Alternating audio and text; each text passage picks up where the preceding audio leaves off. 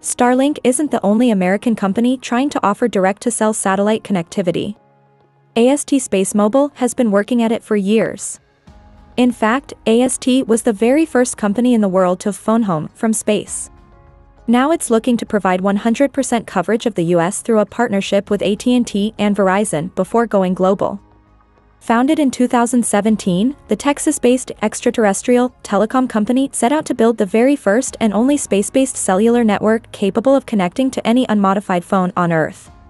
It was 5 years later, in April of 2023, that AST made history with the first two-way phone call via space on a cell phone anyone can buy at the store. AST was able to do it using a low Earth orbit satellite called Blue Walker 3, or BW3 that, perhaps ironically, hitched a ride into orbit aboard a SpaceX Falcon 9 rocket in September of 2022.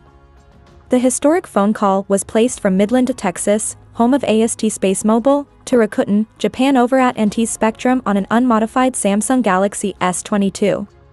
To further validate compatibility, AST engineers successfully tested a variety of regular smartphones and devices that use SIM, subscriber identification module, cards, and all were able to exchange network information directly with the BW3 satellite, bypassing terrestrial towers. In September of 2023, a year after launch, AST was able to achieve a 14 megabits per second data stream on the BW3 satellite. While that might not be the blazing speeds up to 1000 megabits per second that 5G cell service offers in perfect conditions, it's enough to stream 1080p high-definition video. Skip forward yet another year, and in September of 2024, AST SpaceMobile launched an additional 5 satellites called BlueBird 1 through 5. The plan is to eventually establish a constellation of 168 satellites using the 40 MHz low-band frequency to achieve speeds up to 120 megabits per second, putting it very much ahead of typical 4G speeds and even low-end 5G data rates, and about 150,000 times faster than China's recent Tiantong sat-to-cell satellites. AST SpaceMobile's approach differs from Starlink as AST never intended to do anything but provide direct-to-cell service and has purpose-built its technology for that single goal. Starlink has been a data-focused connectivity service that requires specialized equipment to send and receive signals from space. Only recently has Starlink launched modified satellites that can handle direct-to-cell service.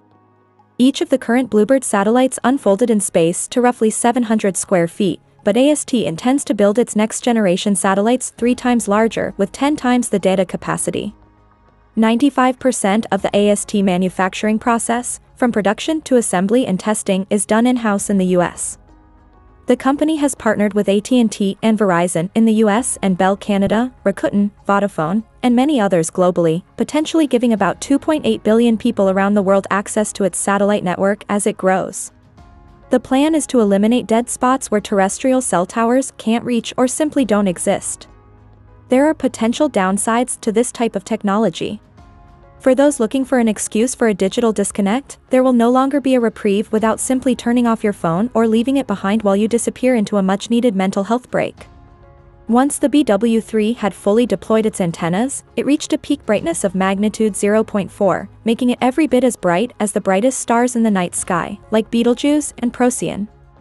However, the satellites may interfere with astronomy beyond than the obvious, too many objects flying around in space, with potential negative impacts in places like the U.S. National Radio Quiet Zone in West Virginia, a 13,000 square mile area that restricts radio transmissions entirely to protect the Green Bank Observatory Radio Telescope's observations into the cosmos, or Australia's Murchison Radio Astronomy Observatory. Space trash is another concern.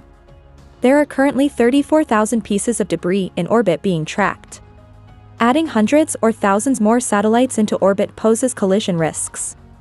Efforts are being made to standardize the configuration of satellites to deorbit themselves once they've reached end of life, allowing them to harmlessly burn up in the atmosphere, but nothing has been formalized yet. However, the idea of emergency services and civilians alike having the ability to stay in contact, regardless of how remote their location is, when faced with an emergency just might outweigh the cons.